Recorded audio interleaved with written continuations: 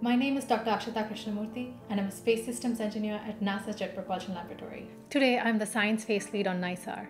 NISAR is a joint collaboration between NASA and ISRO. It's called the NASA ISRO Synthetic Aperture Radar. We have two radars that are optimized each in their own way and are going to give us a wide range of information and measurements on how the planet's land and ice surfaces are changing.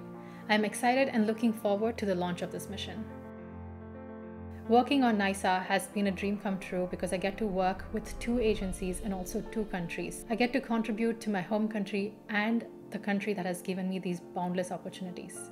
I'm also a robotic operations systems engineer on the Mars 2020 Perseverance rover mission, planning and executing robotic operations on the surface of Mars to collect Martian rock samples to be brought back on a future mission to perform a detailed analysis in search for signs of ancient microbial life. I share my story not as just one of success, but as a testament to the resilience and strength it takes to overcome barriers.